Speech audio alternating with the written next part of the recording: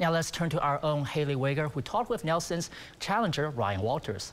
Ryan Walters is a proponent for the voucher and parent choice program. He says giving parents the choice when it comes to their child's education and putting money straight into the classroom will ultimately lead to student success. Here's the thing, we are in the bottom of the country in student outcomes. Working to improve the declining student test scores in Oklahoma. The support needs to get to our teachers, not grow bureaucracy. State Superintendent candidate Ryan Walters says increased funding for teachers and classroom resources will help improve student outcome and incentivize families being involved with their kids. Walters has also advocated for a voucher system here in the state, allowing more options for parents. And that's what parent choice is all about, is making sure that every child has every opportunity to be successful. Whether you want to attend a public school, a public charter school, a private school, or homeschooling. Walters says if parents are given the choice on their child's education, schools will begin working to meet the demand. If a school has a long waiting list, over time they're going to start going, well, what if we add more teachers or create a new school building here? Or, hey, if we have this much demand, we want to meet the demand.